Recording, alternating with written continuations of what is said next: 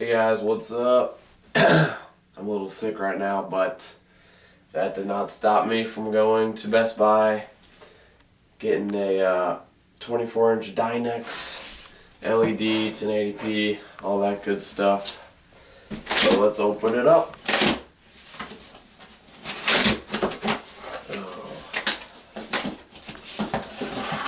So we bought this on Black Friday for a measly price of $189. So here we've got a little remote for it.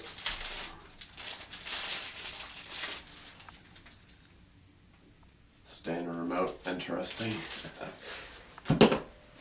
Over here looks like we have a stand. Yeah, stand for the TV. We'll have to put that up, I guess. Here is the base for that stand, so it's going to go like that to house a TV. All good stuff. And then we got to get the TV out of here. Alright guys, so we got it out of the box, and as you can see, it is